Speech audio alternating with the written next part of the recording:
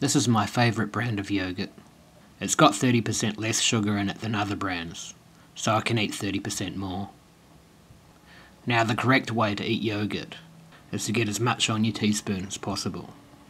Then eat it off the spoon in 4 bites, like this. 1, 2, 3, 4. 1, 2, 3, 4. If you're a cat, this is the correct way to eat your yogurt. Have your human meat bag place the almost empty yogurt container on your head. That way you can lick up the yogurt right at the bottom.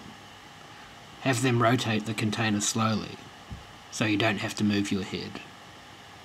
Then have your human meat bag clean the excess yogurt off your head. Now I'm going to show you how I make my number 1 dish. Number 1! Yay!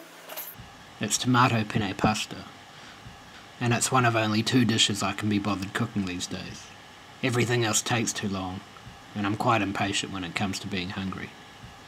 I start by chopping up and smashing 2½ cloves of garlic. Put that in a frying pan with heaps of olive oil, and saute it very briefly. Then add 2 tins of diced Italian tomatoes, some dried basil, and leave that to simmer for as long as possible.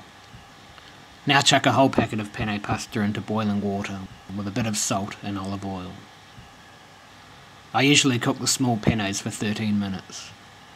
When I'm waiting for the pasta to drain, I add a big handful of sliced Kalamata olives to the sauce. Then mix it all together.